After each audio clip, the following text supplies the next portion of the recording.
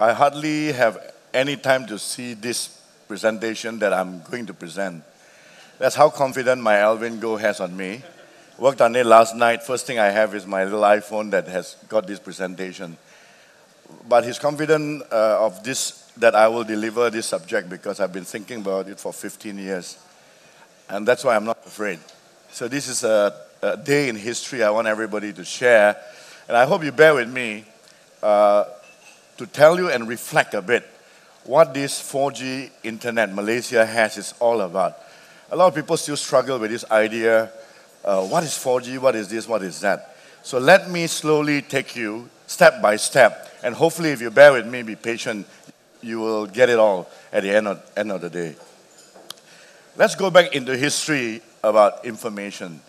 Now, you heard about this 17,000-year-old cave in southern France.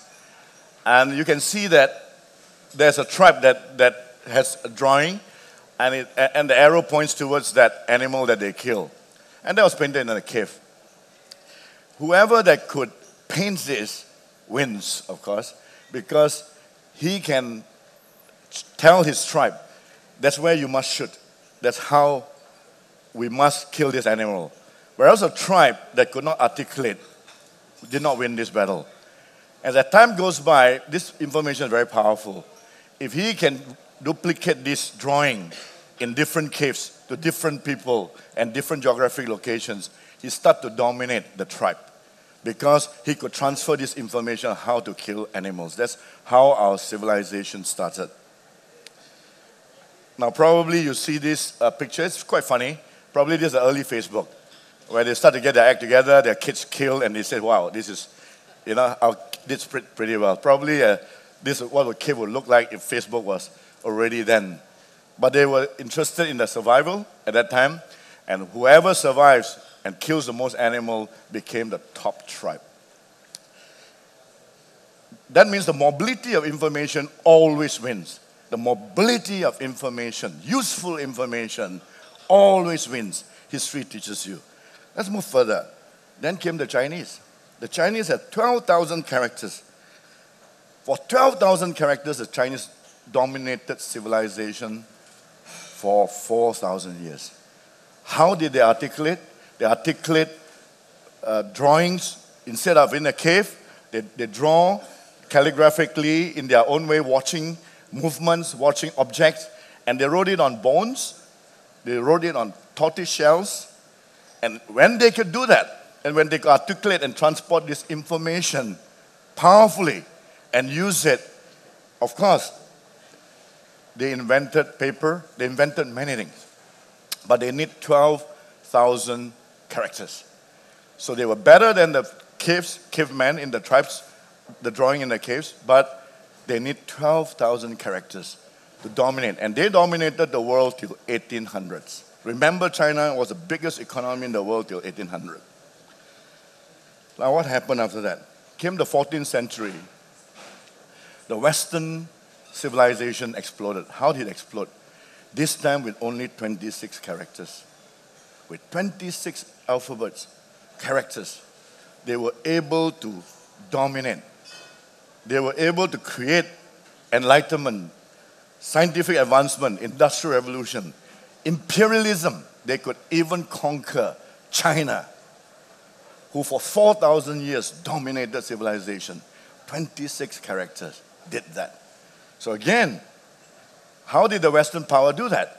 Well, one of the most phenomenal inventions was modern printing, the Gutenberg press. The Gutenberg press, modern printing, printed the book. Now, a book could be transported and disseminated pervasively. Whoever that can harness this wins again and dominate civilization, either in anywhere in industrial world or in learning. Whoever that can take this information, this time in the form of a book, wins. So you can see the Western civilization with 26 characters start to dominate the 12,000 characters.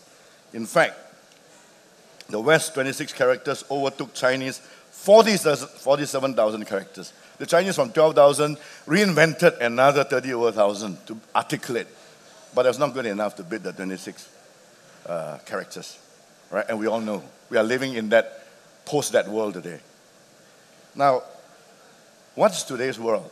Today, there's now one language with two characters, the binary numbers 0 and 1.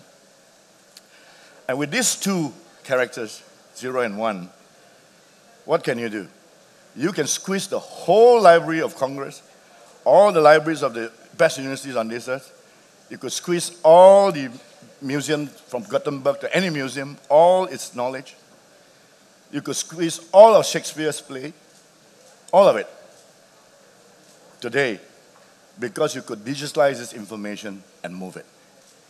Today, we are living now, not caves, you don't have to paint on caves, not 12,000 characters, 47,000 characters. You don't need 26 letters.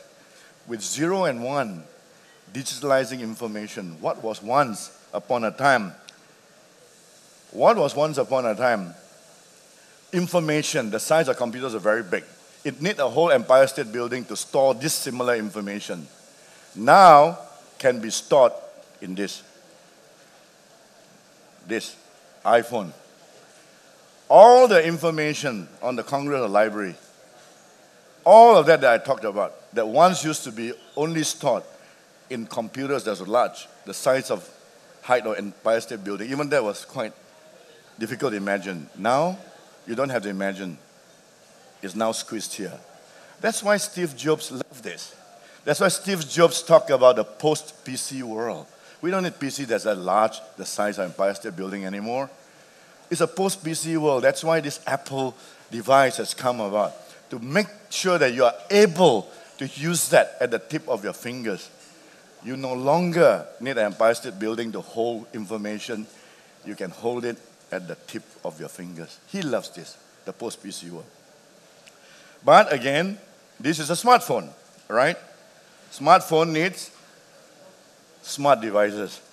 Well, this is not a very smart way to communicate, right? Although you say get smart. He's not very smart. It was one old way of communicating, clumsy. But this is the smartphone, not a shoe on your thing anymore. All right, so we have moved on. A smartphone needs a very smart network. That's what it needs. A very smartphone that has all this kind of information needs a very smart network. And in Malaysia, we have the smartest network on this earth with voice. You got to give us a clap for that.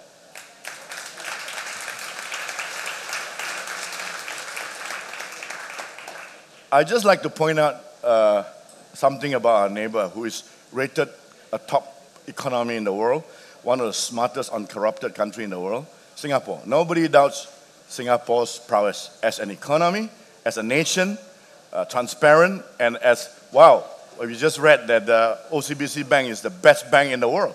And Singapore had 3 banks, in fact, that top the most strongest bank in the world. So nobody doubts their financial center prowess. Our neighbors, many of them Malaysians, right?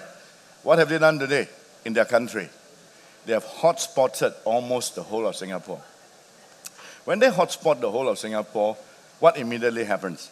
72% of the people now have smartphones because it's Wi-Fi enabled, all right? So the Singaporeans now are very smart because they are on a hotspot. 72% of them are now carrying a smartphone because the whole Singapore, mostly Singapore are hotspotted. In this country, we have done the same thing. We have hotspotted with our WiMax. It's a powerful hotspot. It's a 4G hotspot. This hotspot, the power is faster than Singapore's 3G, 5 times faster. I cannot understand for the life of me if Singaporeans knows that they have a hotspot, even though it's slow in 3G, and they go very smart very soon by using smartphones. I cannot believe I cannot convince my Malaysians to go and use a smartphone to tap on this smart network, which is hotspotting with a powerful 4G network. It's not tomorrow, it is now. It is now. It is here. It's not something I want to do tomorrow. It's something that has already been done since November. Wake up. We have hotspotted with this great 4G hotspot that is 5 times more powerful at least than the 3G, better than the Singaporeans.